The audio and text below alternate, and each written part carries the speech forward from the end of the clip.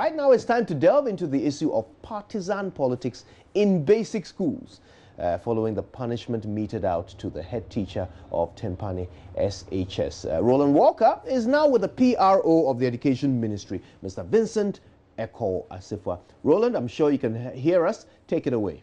Happened across the fields and also near or within various schools, especially during election years.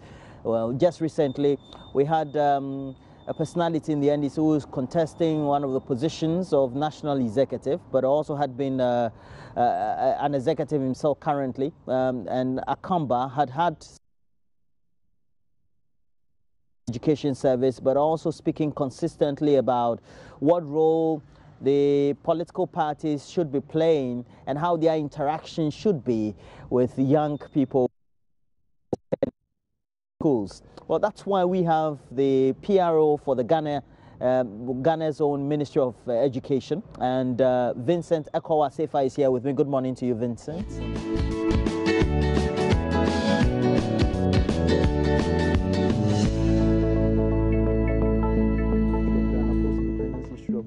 What really transpired for us to be where we are today, the people who actually toiled with their blood for us to have this nation as where we are today. And these are the things that we are supposed to be teaching our children, not to disrespect the elderly, not to disrespect the office of the president, not to disrespect state agencies or what have you. And these are things that we should not be allowing in our various senior high school at these early stages. Well, Vincent, we have rules. We have rules, and of course, it will look like we haven't followed the rules over the years. Is that it? Wrong is wrong.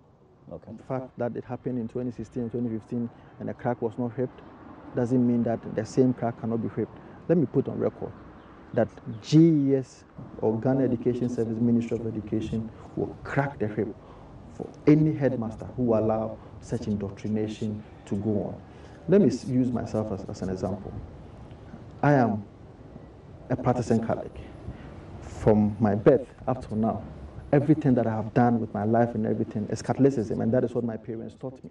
And so if I'm being sent to a school at the age of 14, 15, and you allow a headmaster to indoctrinate me with the philosophies, or as it were, with the belief or the dogma of Hindu, my parents is not going to be happy. They will not be happy. And so religious indoctrination or whatsoever should not be allowed in our various schools, because every parent or every child in his own right has to make his or her decision as to where his philosophies or ideologies should go. It should not be done under duress or undue influence. But when we transition into some of the cases or the case in point, which involves the head of the Tempane Senior High School, we're told that he's been written to be suspended. Absolutely. And then investigations will follow. Absolutely. And by what procedure is that done? Is it because there's been a breach? Absolutely. The breach is that he should not have allowed Joshua Akamba in his school to let this unfortunate incident happen, where he will have to even ask the children or the senior high school students and say, when you are given the opportunity in 2020, are you going to vote for John Mahama? That undue influence was uncalled for. And so whether in his consent or without his consent, it is the mandate of the headmaster to oversee to the safety of the students in that school. And so what happened was that the Ghana Education Service Director General wrote a letter, or as it were, directed his regional directors to make sure that these things do not continue to happen. However, with the case with the Tempane Senior High School, there was a direct direction to the Upper East Regional Director of Education to make sure that the headmaster hands over and also give a report to the Upper East Regional Director of Education what really transpired, so that the final decision will be made at the Ghana Education Service headquarters. Absolutely. Or perhaps being set aside is not necessarily an absolute one. Absolutely. Because he's been having some interactions and saying that he was not in office at the time, he was not on the premises at the time. That is why I'm saying that. That is why I'm saying that whether in your consent or without your consent, you cannot exculpate yourself from liability just on the principle or the basis that you were not in school. That is why you have assistant headmasters. That is why you have house masters and you have teachers in the school. All these people were supposed to be there. There cannot be any single time that you say that there's no teacher in the school. That is why we have teachers bungalow, we have assistant head teachers who are supposed to be there. And it is your sole responsibility to make sure that the safety of our kids are protected. At what point then do we have to say this double standards in such a way? At one point you're making sure that you interact with senior high schools, telling them that they are rest assured, free SHS has come to stay, they will be sorted out and catered for adequately. And then at some point the opposition is not supposed to interact with these young people. It presupposes that, well, you may be in government and be telling them about efforts being made to improve their lots, but that's also in a way trying to impact them with how good you have been in office, etc. There are always ways to get this thing done. Children or students cannot be in school for the whole year, the whole 365 days. So that is why it is the responsibility of the National Commission for Civic Education to run a lot of campaign and adverts, so that if the child is in the house, if the child is not in school, is on vacation, there are a lot of avenues for these things to be done. It cannot, or you cannot say that this thing will have to be done only when they are in school, because they are in school for a particular purpose, and that purpose is for them to have academic inculcation and make sure that extra or co-curricular extra activities in the particular schools have been adhered to. And so it's supposed to be done minus political indoctrination, minus religious indoctrination at that level. You are not saying that the headmaster is political in any way, he's NDC, so to speak. And so we are not saying that. Okay. We are saying that it is his responsibility to make sure that the safety of the children is being adhered to, because when the parents of Tempani Senior High School were sending their kids to Tempani Senior to be safe, so if I have been able to bring up my child from age 0 to 14, 15 years, where the child have been socialized in a manner that I want, and you think that because he came to Tempani Senior High School, he will have to be indoctrinated as against or at variance with what he has been taught in school or he has been taught in the house. And that is what we are saying, that it is wrong. They are supposed to have their independent time, that they are politically matured, they are mature to make their own decision, then they can do whatever they want. They cannot be forced through duress or under undue influence to, as it were, make decisions that they are not ready to make. Okay, on one hand, and make sure that you crack the whip, but also enforce your regulations within the purview of the personnel that operate within the field that you supervise. But have you been able to meet the political parties, and this time it's the NDC that may have perhaps flouted the regulations in such a way that you feel that action needs to be taken? Have you met the other political parties as well, the entire political party groupings? Do you intend meeting them so that you convey this message? These are things that we can look at. However, there are people in the SWAL administration that have held positions of Minister of Education and Deputy Minister of Education. I had the opportunity to read a certain release or a statement from Honorable Kudeto Ablakwa in 2015 or 2016, where he had to reiterate the code or the teacher codes to, as it were, create the impression that these things or political party indoctrination or party rallies are not allowed in the senior high school. So they cannot pretend not to know that these rules and regulations exist, because we've had situations whereby Honorable Kudeto Ablakwa made reference to those rules and even insisted that headmasters are not supposed to be allowed to do this. And so it might be tried, but maybe there's also a need for us to be able to make sure that we create the awareness more for people to know. That is why throughout our release, Ministry of Education have also released a statement, Ghana Education Service have also released a statement to create the impression,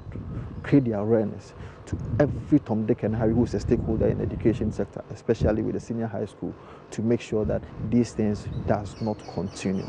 Okay, but these students, they are taking part in many of them the double track system that we've rolled for their current academic year. Yes. And there was subsequently this news that was reported on some mainstream platforms that some schools in northern Ghana had been made to stop the double track system. Is that true? Yes, I heard that too, but let me state that that is untrue.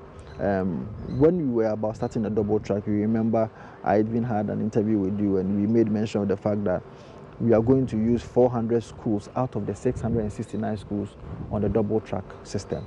That was the anticipation that those schools are oversubscribed, and these are schools that normally every child will want to go to out of the 669. So the 269 were supposed to be on a straight single track, or if you like, a strict semester basis, but the 400 were supposed to be on double track. However, the double track will have to be sustained and implemented if and only if the numbers in those particular schools go up.